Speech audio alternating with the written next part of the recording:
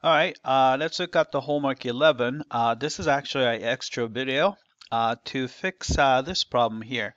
If you look at the current date and time, right, so it's time. So when you have two digits, it looks great. But when it becomes a single digit, then it looks kind of weird. We would like to have, for example, 01, 02, 06, and so on. So we need to fix that, right? So let's open up, shoot. All right, so open up Notepad++. All right, so I'm going to go down to, let's see. So we're looking at the time, right? So here, so this is the format of hour, minute, and the second. So what we're going to do is I'm going to change single digit into zero single digit. All right, so here I'm going to, so this is going to be outside set interval. All right, and then we're going to just define a function. So we're going to say function, right? And I'm going to name this function two digit. So this is going to return two-digit numbers, even though it is a one digit, single digit.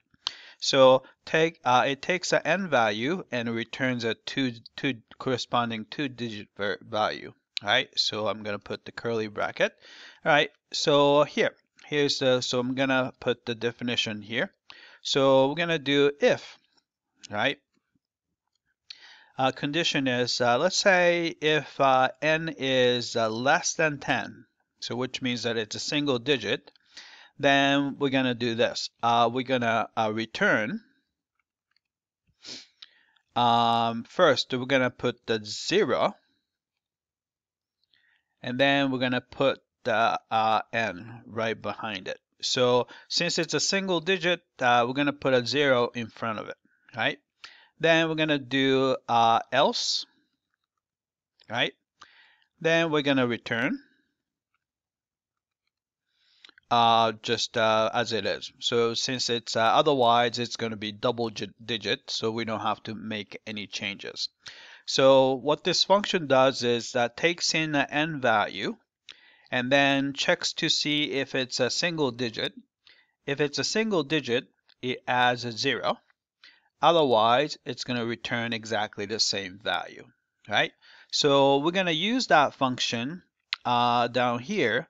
So instead of hour, we can leave it, but I'm going to just go ahead and use it. We're going to say two digit to use that function here. And then for minutes, I'm going to do that too. So here, two digit on M here, and then for second you have a two digit. All right, this way. So if the HMS turn out to be a single digit, it's gonna always spits out the double digit. All right, so here I'm gonna save it. All right, let's open that up. All right, so here. All right, so if you look at the current date and time, all right, so you can see that here. Now 9 shows up as 09, and if you wait a little bit, then hopefully this is working too. And if it goes to a single digit, hopefully it'll give you 01, 02, and so on. All right, so you can see that the 01, 02. So this looks a little bit better. So all we did was create a function which turns into a single digit with a 0 with the single digit, right? And so it's called a two digit and defined up here.